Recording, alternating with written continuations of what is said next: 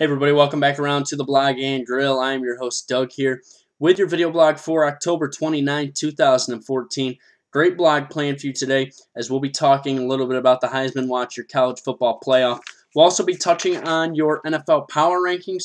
World Series is headed to Game 7 and the NBA has opened up their season as well. So let's get to it. A lot to get to today. Let's first go to the college football. The first playoff standings were released last night. I think it was a very interesting reveal, and it's starting to show us what they're going to be weighing. So our top four in the college football rankings are as follows: Mississippi State, Florida State, Auburn, and Ole Miss. Those first three are who I had, and my fourth team that I revealed last time out was Michigan State. I'm kind of surprised they have Ole Miss in, especially since Ole Miss lost to a team in LSU that they have currently ranked 19th in the polls. I guess they like the win over Alabama, which I do too. I weigh that very highly. But I think if you're going to put Ole Miss in and keep another team out, I don't know how you can keep Oregon out over Ole Miss at this point. Yes, Ole Miss beat Alabama. Oregon, though, beat Michigan State, and Oregon's only loss is to a 12th ranked Arizona team, while Ole Miss's only loss is to a 19th ranked LSU team. So kind of trying to figure out how they're weighing stuff, how this committee's going to look at stuff. I think an interesting team in their poll is definitely number 7, TCU. TCU, we know, blew a huge lead to Baylor and lost to Baylor. Baylor went on the road and lost to a tough West Virginia team, so that's something to look at too. But overall, I think I'm kind of surprised TCU is so high. Kansas State's up there at number 9. I would have had Notre Dame and Georgia probably ahead of Kansas State at this point. But we'll keep you up to date. We'll keep an eye on it as well. We'll have a big game on Thursday night with Florida State going up to Louisville. We'll see what happens with that one. All right, time for your Heisman Watch update. Marcus Mariota right now is my top guy in the Heisman race. 68.8% completions, 2,608 total yards, 29 total touchdowns to 1 pick. He has a 192.2 quarterback rating.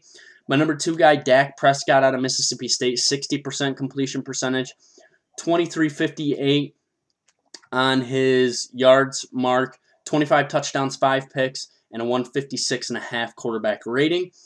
Number 3 and number 4, 2 running backs, Amir Abdullah out of Nebraska. Abdullah with 1249 yards wise, 17 touchdowns. He also has 2 receiving touchdowns and an average of 7 yards a carry. And Melvin Gordon for Wisconsin, who has 1,168 yards, 16 rushing, 1 receiving. All these guys are in the Heisman race, but I think Mariota and Dak are really a lot farther ahead of everybody else. So it's going to be interesting to see who gets in to New York and who doesn't. And right now I think Amari Cooper still could get an invite as well.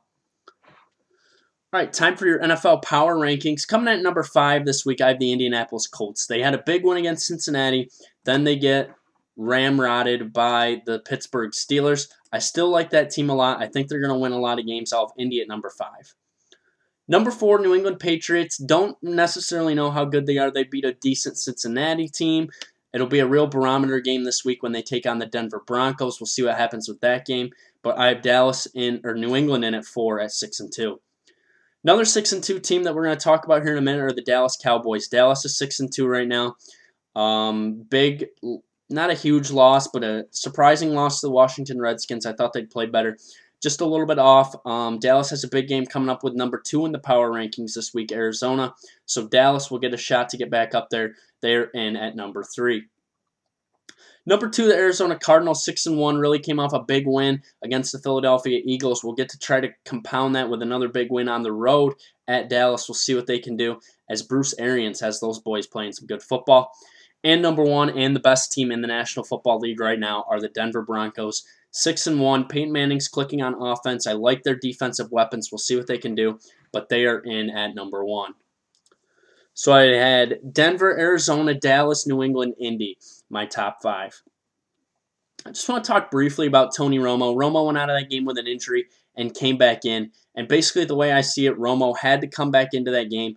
If he comes back in and they don't win the game, but he plays well, he's a bum because they didn't come back. If he stays out and is hurt, he's a bum because he can't play through an injury. If Brandon Weeden comes in and leads them down the field and wins the game, then you have a quarterback controversy somehow. So it was a no-win for Romo. I think it was good he came back in. I think he gave his team a legitimate shot to win that game. They were just out of sync that night and just could not get it done. All right, World Series Game 7 tonight. Royals yesterday winning 10-0. Yordano Ventura looked very good. Tonight it'll be 8:07. I think the Giants will win this game. I think the pitching matchup favors them. Hudson versus Jeremy Guthrie. I think Hudson will get it done. Guthrie will struggle, and I think the Giants are going to win the World Series and lock it up tonight. All right, NBA season getting ready to go. As I said, we will be covering the New York Knicks quite a bit throughout the blog season. So let's just take a look at the New York Knicks. Who is likely to be their starting five this year? I think best case scenario for the Knicks, they get Jose Calderon to play the point for them. I think Pablo Prigioni is not a very good option at point guard for the New York Knicks. Then I think you'll see probably Iman Shumpert at the 2. You could see Tim Hardaway or J.R. Smith at the 2. But basically what I think is going to happen is that, let's see here. So basically what it's looking like is Calderon, Iman Shumpert. They have Jason Smith, the big-time power forward out of New Orleans. Samuel Dalembert and Carmelo Anthony, okay? I like some of the guys off the bench. I like J.R. Smith. I like Stoudemire, what he brings, and I like Hardaway Jr. And I think some of these other guys like Shane Larkin and Cle Anthony Early can come in and just knock down a jumper. So we'll see what happens.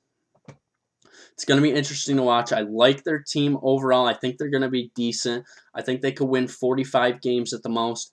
And I think expectations are not high for this team, okay? You have a new coach in Derek Fisher, who I think is a very smart guy, a point guard in the league. I think he can definitely figure out how to get stuff done at the NBA level. You have Carmelo Anthony. Carmelo Anthony needs to not score 29 a game. He needs to score 24 a game and chip in 5 assists just to make people better. And finally, Phil Jackson.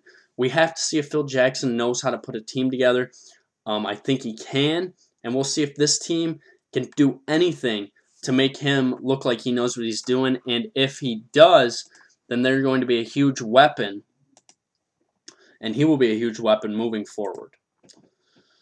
All right, let's talk briefly about last night's game. Our opening game, the Pelicans and the Magic. The Pelicans were just all over them. Anthony Davis was a monster last night. 26 points. Just a monster game. Let's see what he put up. 26 points, 17 rebounds, and 9 block shots. I think Anthony Davis could be a top 5 player in the NBA by the end of the year. We saw Ryan Anderson off the bench do some work. We also saw some decent point guard play out of Drew Holiday, Eric Gordon, and Tyreek Evans, as they were on a kind of a funny roster. So we'll see what happens with them. The second game was a very good one, San Antonio and Dallas. This game came right down. Excuse me. This game came right down to the end. Dirk put his team in a place to win this game. Chandler Parsons, bad Mavericks debut. Monte Ellis played well, but it came down to Tony Parker, Marco Bellinelli, Danny Green getting it done. And they were very solid, and I like what I saw from them. And I think they're going to be a good team. Manu Ginobili, 20 points off the bench. And finally, in the nightcap, we saw Houston and the Lakers. And really the saddest part about this game was when Julius Randle went down with a broken leg. He's going to be out for a while. Kobe Bryant wasn't great. 19 points, 6 of 17 shooting from the field. 0 of 1 from 3. 2 assists, 3 rebounds. Not a very good game for them. This team's just really going to struggle to score the ball. It's too bad because when the Lakers are good, the NBA is good. All right, we'll be back on Friday. We'll do our football picks for the weekend. We'll probably be back Saturday morning. We'll do our football picks for the weekend. We'll talk NASCAR as they head to Texas, and we'll do some other stuff with the Knicks. New York Sports Update will be back as well. Thanks for tuning in to the Blog and Grill. You can check me out at sportsmindednews.com. Also, follow me on Twitter at YankeeBaller415. You can comment, question, subscribe to my page. Thanks for tuning in to the Blog and Grill. I'll be back on Saturday. Have a great rest of the week.